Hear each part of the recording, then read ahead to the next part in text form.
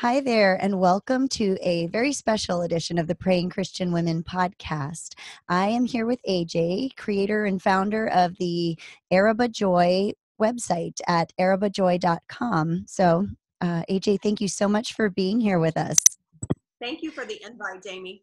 Yeah, I know we have several listeners that are familiar with you and would love to hear more about what we're going to be talking about today. So, we're going to be talking today specifically about praying the promises of God, which I think is near and dear to AJ's heart and something that I know a lot of us just really would like to hear more about and talk about. But before we get into the details, I'll give you a little bit of background. So AJ is, like I said, she's the founder of ArabahJoy.com. That's ARABAH, which is an amazing website. I really would love, if you have not checked it out, you need to go there. She has so many amazing resources to encourage you in your biblical study and prayer life and your walk with God. She was a missionary with her family for 14 years in East Asia, and she has a passion to make Jesus known and help others bask in his glory. I just love that mission statement. But before we get into the promises of God, I just am really curious to know how you got into this online coaching or, just basically mentoring. Did this start on the mission field? Yes, actually it did. So it's kind of funny because it was accidental. I really just needed an outlet. So I had like 3 kids in diapers and a 5-year-old. And I was pretty much stuck at home with the little guys all day long. We had limited transportation and I needed like some adult conversation. And so I just started the blog as an outlet for me and really as an altar of worship to the Lord and a way for me to express what the Lord was doing in my own life, things I was learning, what I was experiencing on the mission field. And it was my sacred place. It was a place that I went to just for me and the Lord. And over time, people started asking me, well, what do you do to draw closer to the Lord? Or how do you study your Bible more in depth? And so I just began answering those questions, and that continued to grow. And I began to put these resources together into printables or books and that sort of thing. And it just kind of grew from there. So it's been an absolute honor to mentor in an online environment. I've done in real life and online, and I love them both. They're both unique and very, very special.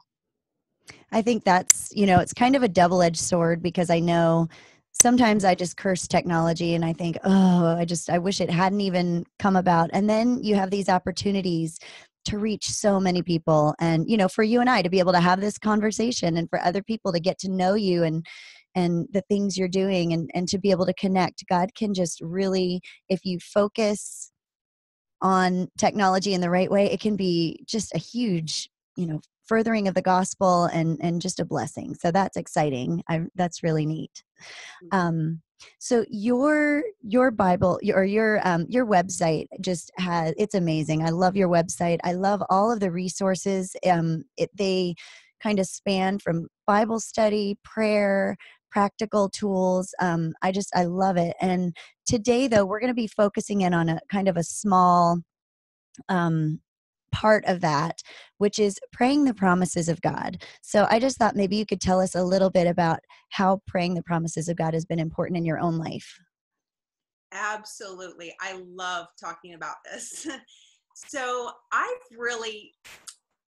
what I call my signature sin is really struggling with doubt and distrust. So I have a hard time trusting God. I have a hard time believing that he really loves me, or that what I'm doing is really significant. Will it really make an impact? I just have always struggled with doubt. And it's been a matter of prayer my whole life. And one day I was reading in the scripture about his promises being yes. So the reference is 2 Corinthians 1:20. I think it's a really important scripture for everybody listening to go look up on their own. But he says all the promises of God are yes in Christ Jesus. But then the second part of that verse says, by which we give our amen. And so when I read that, on this particular occasion, the Lord just really seemed to ask me, my promises are yes, but are you giving amen to those promises? And for the first time, I realized I had a responsibility to give verbal affirmation, which is what the word amen means, give verbal affirmation to God's yes and God's promises over my life. And honestly, I had never really done that. I had said, okay, I know this, God, but I wasn't really saying, okay, God, I am affirming that this is true. I am believing this. I am going to verbally take a step of faith here into this promise. And I'd never really, that hadn't been my practice. And so I decided I'd try it. I said, okay, I'm going to try to do this every day for the next few weeks. And I'm just going to take one promise a day and I'm going to give verbal affirmation to it and see what happens.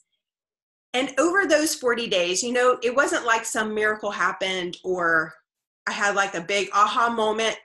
But slowly over those 40 days, I noticed that I was gaining more confidence. I wasn't struggling with doubt in the same ways that I had before.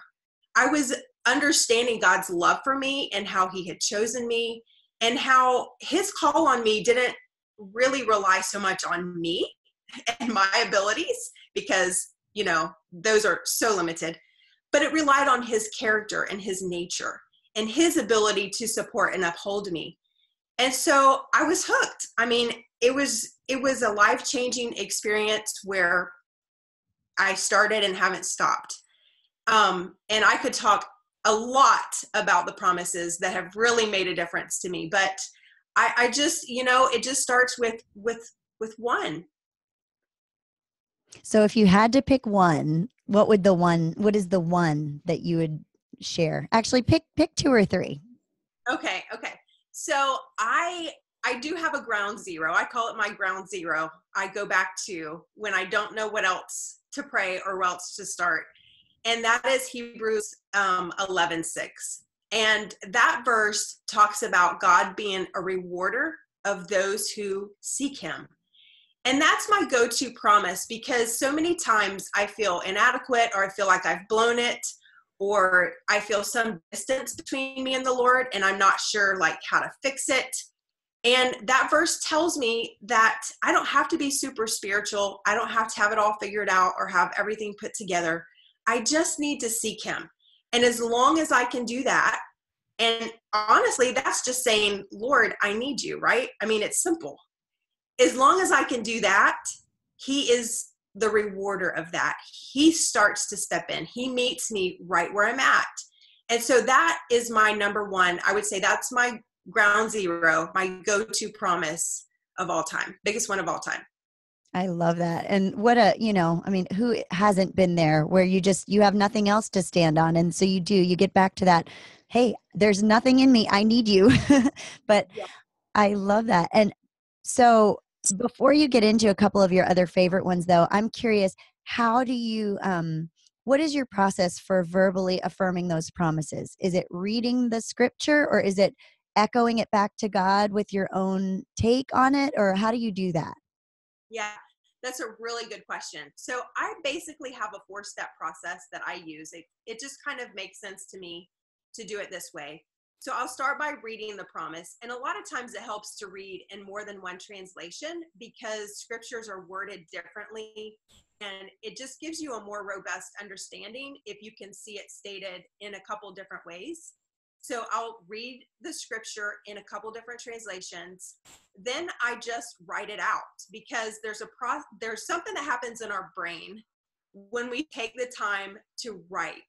And there's that motor memory involved and all of that. So it's just, it forces us to slow down and comprehend what we are actually reading. And sometimes when I do this step, I will put it into my own words too. So if there's like a strangely worded promise from the Lord, I'll just kind of summarize it, or I will put it into words that make sense to me or that are meaningful to me. And then the third step is I take a little bit of time to ponder it or to meditate on it. And I think this is critical because, we can rush through life. Life happens so fast And unless we take the time to really let our minds be saturated with the word of the Lord, we're not really getting the meat out of it that we could. So I meditate on it. I try to find a key word in the verse, and then I'll just kind of roll that around in my mind. So what are the synonyms? What are the antonyms? What are the pros and the cons, the benefits of it, the causes, but all that sort of thing. And just let my mind expand with the meaning of that promise. And then I just pray it back to the Lord. So the fourth step is praying it back to him and saying, Lord, this is what you have said. This is what you have promised to me. This is what you've promised about who you are. And I am verbally saying, I believe this. I'm taking this and shaping my life around the truth of this promise. So the 4 steps again are reading it, writing it, pondering, and praying. That's awesome. I love that. And, as you do that, then, your life kind of becomes the amen to that. You can walk in that just empowered by the promises of God. So Yeah. I cut you short with a couple of others. Do you have a couple of others that you love in particular, or you'd like to Well, share? okay, so when people ask me, where do you start? Because the Bible is a big book, as we all know, Yeah. and there are a lot of promises in the Bible. I really recommend starting with the promises of Jesus. So like the promises of who he is, some of his names, what he has done on the cross, words even like justification, adoption, those sorts of things. And for those who are watching this on video, I know the listeners, the audio listeners can't see this, but I have a book that I compiled some of my favorites. It's called Praying the Promises of the Cross. And this contains 40 of those promises that center around Jesus Christ. And, I want to mention this as well, because sometimes people say, this is a promise from the Old Testament. Does it apply to me? And there's a lot of context that you need to consider when you're looking at promises. But the promises of the cross apply to all of us. So we don't have to decide, is this for me or not? Because if we're in Christ Jesus, those promises are for us. So if you're in doubt or if you need a starting place, look at the promises of the person of Christ and what he has done for you on the cross. There are just hundreds in the scripture, and it'll bless your socks off.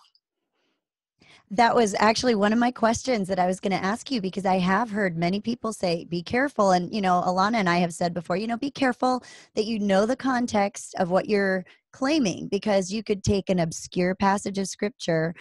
But that's such a great starting place. I actually recently signed up for your, just today, I signed up for your praying the names of Jesus, or meditate the names of Jesus. Is it Yes. praying the names of Jesus? Yes. Yep. Yeah. And so I haven't started receiving those yet, but I plan to do that, because I thought that was really neat to just, especially in the Christmas and post-Christmas season, it's because that's when we're recording, is before Christmas, that it would be really neat to just meditate on the names of Jesus or the names of God. In the Old Testament, there are all kinds of names of God. So that's very cool. Yes. Yes. So what advice would you give for someone that doesn't know how to know whether a promise applies to them? Mm-hmm. Well, context is probably the biggest thing. I would say you really need to understand the book of the Bible that it's in. Who that promise was written to is also very key. You need to see if there was an then, if it's a conditional promise or an unconditional promise. So there are key things to look for in that. But I will also say, so I was thinking about this actually today. So there's a promise that a lot of people claim from the book of Jeremiah 29:11, which is call to me. No, it's not the call to me. It is, I have given you a future and a hope. I know the plans I have for you. Okay, it's coming back to me now. I know the plans I have to you, to give you a future and a hope. And some people throw that verse around everywhere. They put it on their house walls, and then other people say that's totally taken out of context, because it was given to the Israelites as they were in under Babylonian rule. And in the immediate context, it doesn't apply to people outside of Israel. However, and so that's very important to know. It's important to know the context and who this promise was given to. Mm-hmm. However, as you study scripture, we know from Romans 8 that God's plans for us are for good. All things work together for good to those who are called according to his purposes. And so we know that as Christians, he's working everything in our lives for good. So he does have a good plan for us. We know that we have a hope in Christ Jesus. And we know that God never changes. He's the same God today as he was back then. And so we can kind of make some promise, we can claim a part of that promise for our lives today. So there's a lot involved in going into the scripture to look for promises. There's certainly a word of caution to be had here, but there's also, I think we can go too far with it too. Mm-hmm. We need to always consider the character of God. And I think that's really what the promises come down to. It comes down to God's character and his unchanging nature. And that is at the core of our reliance and dependency upon him. Yeah, that's very, very well said. And, there have been times when I have read things that I know don't apply to me, but I have just felt God saying, this is for you. And, so you do need to use discernment and just take it with a grain of salt. If you do have a promise that you feel God is giving you to think, I feel like this is for me. And if it comes to pass, God gets the glory. And if it doesn't, you can think, well, maybe I misheard. But to go into it with freedom of allowing the Holy Spirit to speak to you through God's word. But like you said, with caution and just wanting to treat the word of God with the care and the, the time that it takes to check into that. But that is exciting. But I love your 40 days. Tell us again, show us the book one more time so we can see the praying the promises. It's a 40-day prayer journal, praying the promises of the cross, because all of those promises are ours, through the blood of Jesus. I think that's a great place to start. Yes, absolutely. It's wonderful. Well, before we let you go, I have to ask you, because I know that you were in Alaska recently. And for those of you that don't know, Alana and I are both from Alaska. And so AJ got to go to Alaska recently to Harvester Island, which is just off of Kodiak, right? With Leslie Leland Fields, who's a fellow Alaskan Christian author. And Ann Voskamp was there. I mean, what was that like, to be there with those two women and just a small group of Christian authors or bloggers and just people looking to grow in their Christian life and writing. What was that like? Oh my goodness. Okay. It was amazing in a word. It was amazing. And honestly, the only way I could describe it was the trip of a lifetime. It was an adventure. It was full of great community teaching, fellowship, and of course the beauty of Alaska. It was just incredible. It's something I'm taking with me definitely for the rest of my life. That's amazing. That's really neat. I'm glad you got to do that. And I'm just excited to see, just now that I kind of knew about you, and then I've kind of learned more about you, and just kind of investigating some of your really great resources and wanting to have you on the show. But how can we be praying for you? How is God moving in your ministry and in your life? And how can we and our listeners be praying for you? Thank you for asking that, Jamie. That really means a lot, because my husband particularly is really looking for a place of ministry. We served overseas as missionaries for 14 years, and we're in the States now. And our hearts are really to go back overseas, but the Lord has just said, not right now. Mm-hmm. And we're both struggling with that a little bit, but my husband he's teaching at a Christian school, but his heart is to do more ministry. And that would be a prayer request, that the Lord would just open the right door and would help us to be patient as we wait on him to open that door. That's great. Well, I'm going to close with prayer for you and just for your husband and your family. But before we do that, can you let us know again where our listeners can find you and anything else you want to share? Absolutely. Yes. So they can go to arabahjoy.com. And if they will go to, if they'll type in arabahjoy.com/promises, they can sign up for the 40-day promise challenge. It's a free challenge. They'll get 40 promises that I love to pray. It's a great place for them to start if they would like to get started on praying the promises. That's great. Well, thank you so much for being here with us. And before I let you go, I do want to say a prayer for you.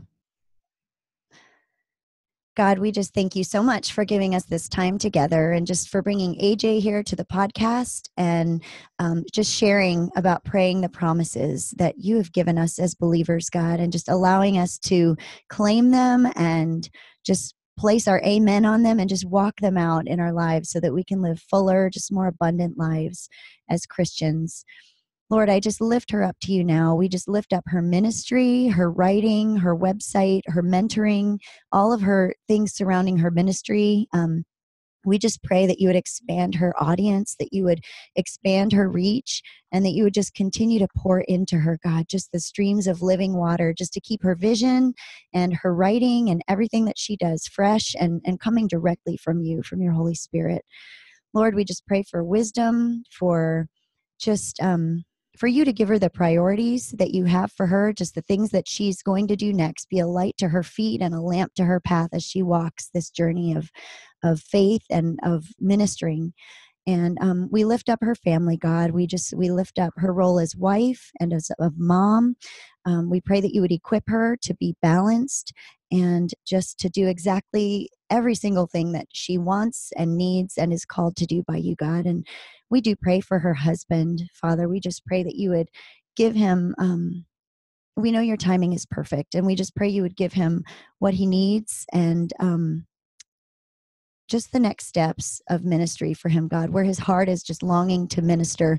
We pray you would fill that in him, God, that you would give him just an outlet for that, whether it's going overseas or contentment being exactly where he is or something more where they are right now.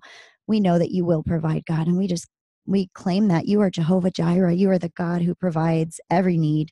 And we just pray that for him right now, God. And we pray for their entire family, for their children, for their home, that you would just set them apart as holy and pleasing to yourself, God, and that you would anoint them with your blessing and your mercies. In Jesus' name, amen.